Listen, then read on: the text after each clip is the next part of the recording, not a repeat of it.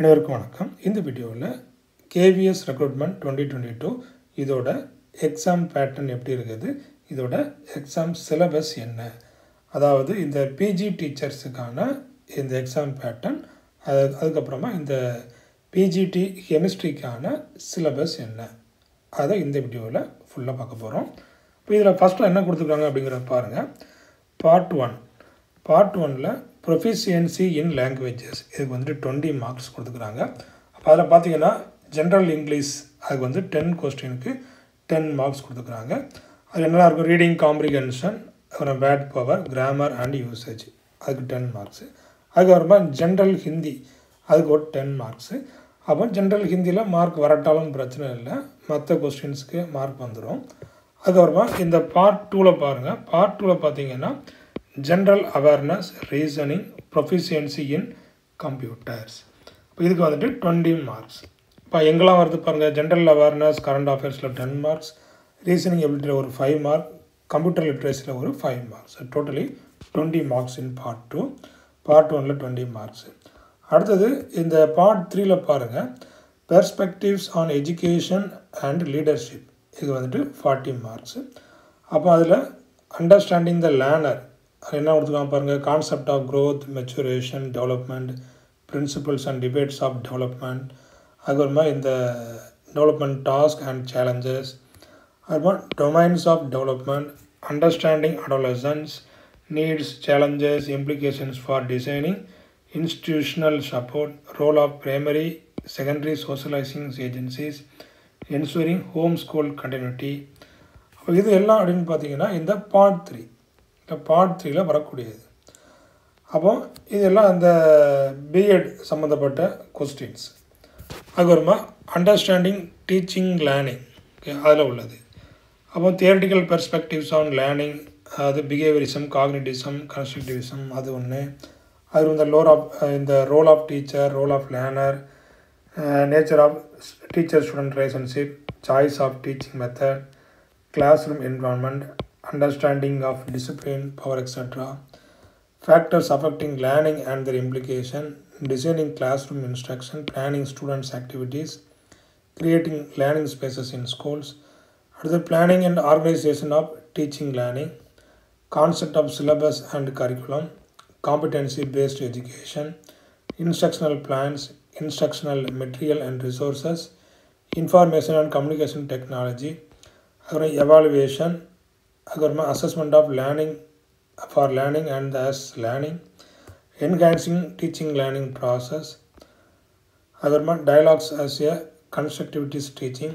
அடுத்தது சி பாருங்கள், creative conducive learning environment, அதுக்கு 6 கொஸ்டின்ஸ். அதுக்கப்புறமா ஸ்கூல் ஆர்கனைசேஷன் அண்டு லீடர்ஷிப், அதுக்கு வந்துட்டு 6 கொஸ்டின். அப்புறம் பெர்ஸ்பெக்டிவ்ஸ் இன் எஜுகேஷன், அதுக்கு வந்துட்டு இந்த 3 கொஸ்டின்ஸ். அதுக்கப்புறம் பார்ட் 4. அப்போ இந்த பார்ட் 4 தான் என்ன அப்படின்னு பார்த்தீங்கன்னா ஸ்பெசிஃபிக் சப்ஜெக்ட், அதாவது சப்ஜெக்ட் ஸ்பெசிஃபிக் சிலபஸ், அதில் வந்து 100 மார்க்ஸ் கொடுத்துக்கிறாங்க. அதுக்கப்புறமா இதுக்கு வந்து சிலபஸ்க்கு வந்துட்டு இந்த அனாக்சரில் ரெஃபர் பண்ண சொல்லியிருக்கிறாங்க. நமக்கு பின்னாடி நம்ம என்ன சொல்கிறோம் பார்க்க போகிறோம். ஓகே. அதுக்கப்புறமா இந்த ப்ரொஃபஷ்னல் காம்படென்சி டெஸ்ட், அப்போ அதுக்கு வந்துட்டு 60 மார்க்ஸ் கொடுத்துக்கிறாங்க. அதாவது டெமோ டீச்சிங்கு ஒரு 30 மார்க்ஸு, இன்டர்வியூக்கு ஒரு 30 மார்க்ஸ். ஓகே. அப்போது இந்த பார்ட் 1, பார்ட் 2, பார்ட் 3, பார்ட் 4 இது 4 முடிக்கணும். அதுக்கப்புறமா இந்த ப்ரொஃபஷ்னல் காம்படென்சி டெஸ்ட், இதுக்கு ஒரு 60 மார்க்ஸ். ஓகே. அப்புறம் பாருங்கள், இந்த weightage of written test and professional competency test will be 70:30. அப்போ அந்த ரிட்டன் டெஸ்ட்டை 70 மார்க்ஸ் கொண்டு வர்றாங்க. அதுக்கப்புறமா இந்த இன்டர்வியூ, அதுக்கப்புறமா டெமோ, இதை வந்து நினச்சிடுறாங்க 30 மார்க்ஸ் கொண்டு வர்றாங்க. அப்போது 70:30 அதை பிரிச்சுக்கிறாங்க. So final merit list will be based on performance of the candidates in the written test, professional competency test taken together. அப்போ இந்த ரெண்டையும் சேர்த்து தான் ஃபைனல் மெரிட் லிஸ்ட்டு தேர்ந்தெடுக்க போகிறாங்க. அதுக்கப்புறமா இதுக்கான இந்த சிலபஸ், அப்போ இந்த ஸ்பெசிஃபிக் சப்ஜெக்டுக்கான சிலபஸ். அப்போ நாம் வந்து பார்க்க போகிறது என்ன, கெமிஸ்ட்ரியை வந்து பார்க்க போகிறோம்.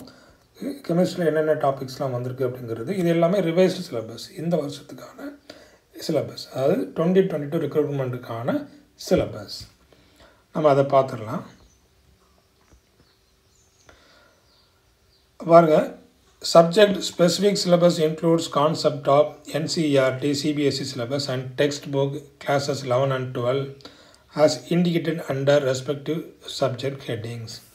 However, the questions will be testing the depth of understanding and application of this concept at the level of PG post graduation. அப்போ கொஸ்டின்ஸ் வந்து எப்படி இருக்கும் அப்படின்னு பார்த்தீங்கன்னா இந்த பிஜி லெவலில் பேஸ் பண்ணி இருக்கும்.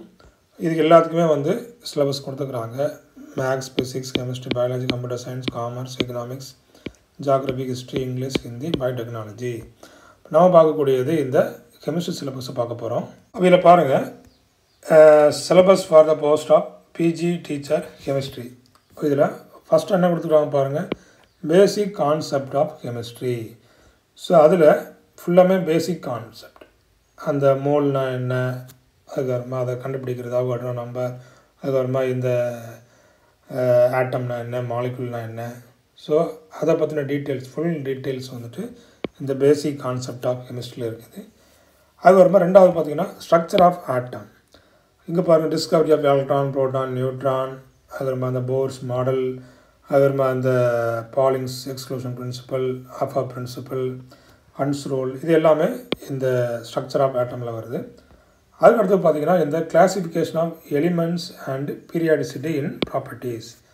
அப்போ இங்கே என்ன வரும்னு பார்த்தீங்கன்னா இந்த atomic ரேடியை, ionic ரேடியை, ionisation enthalpy, ஆல்டர்னேட்டிவிட்டி, electron gain, enthalpy, அது இந்த மாதிரி டாபிக்ஸ் எல்லாம் இதில் வருது. Classification of elements and periodicity in properties. அடுத்து பார்த்திங்கன்னா இந்த chemical bonding and molecular structure. இதில் வந்துட்டு இந்த தியரிஸ், பிபி தியரி, அதுக்கப்புறம் விஎஸ்சிபிஆர் தியரி, இது எல்லாம் இந்த கெமிக்கல் பாண்டிங் அண்டு மாலிகுலர் ஸ்ட்ரக்சரில் வருது. அடுத்தது கெமிக்கல் தெர்மோடைனாமிக்ஸ். இப்போ இங்கே பாருங்கள், இந்த சிஸ்டம்னா என்ன, சரௌண்டிங்னா என்ன, அதுக்கப்புறமா பாருங்கள் இந்த work, heat, extensive intensive properties, அதுக்கப்புறமா என்ட்ராபினா என்ன, என்தால்பினா என்ன, SS law of heat summation, அதுக்கப்புறமா இந்த second law of thermodynamics, third law of thermodynamics, இது எல்லாம் இந்த கெமிக்கல் தெர்மோடைனாமிக்ஸில் வந்துடுது. அடுத்தது யூக்லிபிரியம். யூக்லிபிரியத்தில் பாருங்கள் இந்த லீ சாட்லியர் பிரின்சிபல், அதுக்கப்புறமா ஹெண்டர்சன் ஈக்குவேஷன், அதுக்கப்புறம் ஃபேக்டர்ஸ் அஃபெக்டிங் யூக்லிபிரியம், அதுக்கப்புறமா இந்த எலக்ட்ரோலைட்ஸ் என்ன, அதுக்கப்புறமா டிகிரி ஆஃப் அயனைசேஷன், இந்த பிஹெச், கான்செப்ட் ஆஃப் பிஹெச், இது எல்லாமே இந்த யூக்லிபிரியத்தில் வருது. அடுத்தது பார்த்திங்கன்னா redox reaction, concept of oxidation and reduction, redox reactions, அதுக்கப்புறமா இந்த அப்ளிகேஷன்ஸ் ஆஃப் ரிடாக்ஸ் ரியாக்ஷன்ஸ், இது எல்லாமே இதில் வருது. அடுத்து organic chemistry, some basic principles and techniques. இந்த ஐயூபாக் நாமன்க்ளேச்சர் கொடுத்துக்கிறாங்க. அதுக்கப்புறமா இண்டக்டிவ் எஃபெக்ட்னா என்ன, அதுக்கப்புறமா resonance, hyper conjugation, ஹோமோலிட்டிக் fission, ஹெட்ரோலிட்டிக் fission, இது எல்லாமே இதில் வருது. அதுக்கப்புறம் Carabao cation, carbon ion, electrophiles, nucleophiles, types of organic reactions, எல்லாமே இந்த டாப்பிக்கில் வந்துடுது. அடுத்து கிளாசிஃபிகேஷன் ஆஃப் இந்த ஹைட்ரோ கார்பன்ஸ். பாருங்கள், அலிஃபேட்டிக் ஹைட்ரோ கார்பன்ஸ், அதுக்கப்புறமா இந்த அரோமேட்டிக் ஹைட்ரோ கார்பன்ஸ். இப்போ இதில் என்ன வருதுலாம் பாருங்கள், இந்த மார்கானிக் ஆஃப் ரூல், அதுக்கப்புறமா இந்த அல்கைன்ஸ், அல்கேன்ஸ், இதோட நாமன்க்ளேச்சர், அல்கைன்ஸோட நாமன்க்ளேச்சர், இது எல்லாமே இந்த அலிஃபேட்டிக் ஹைட்ரோ கார்பன்ஸில் வருது. அடுத்து பாருங்கள் அரோமேட்டிக் ஹைட்ரோ கார்பன்ஸ், அதோட IUPAC nomenclature, nitration, sulphonation, ஹாலோஜினேஷன், Fidel டெசல்ஃபைலேஷன், இது எல்லாமே இந்த அரோமேட்டிக் ஹைட்ரோ கார்பன்ஸில் வருது. அடுத்தது பாருங்கள் இந்த சொல்யூஷன். அப்போ இதில் பார்த்தீங்கன்னா உங்களுக்கு இந்த ரவல்ஸ் லா, அதுக்கப்புறமா இந்த osmotic pressure, depression of freezing point, elevation of boiling point, அதாவது இந்த காலிகேட்டிவ் ப்ராப்பர்ட்டிஸ், இது எல்லாமே இங்கே வந்துடுது சொல்யூஷனில். அடுத்தது electro chemistry, redox reaction, EMF of a செல், அதுக்கப்புறமா relation between gives energy change and EMF of a செல், அதுக்கப்புறமா இந்த கோல்ட்ராஸ்லா, அதுக்கப்புறமா இந்த ட்ரை செல்ஸ், அதுக்கப்புறமா ஃபியூவல் செல்ஸ், கரோஷன் என்ன, கேல்வானிக் செல்ஸ் என்ன, ஸோ எல்லாமே எலக்ட்ரோ கெமிஸ்ட்ரியில் வந்துடுது. அடுத்து chemical kinetics, rate of a reaction, factors affecting rate of a reaction, அதுக்கப்புறமா ஆர்டர்னா என்ன, மாலிகுலரிட்டினா என்ன, அதுக்கப்புறமா இந்த concept of collision theory, activation energy, ஆர்கேனியஸ் equation, இது எல்லாமே கெமிக்கல் கைனடிக்ஸில் வருது.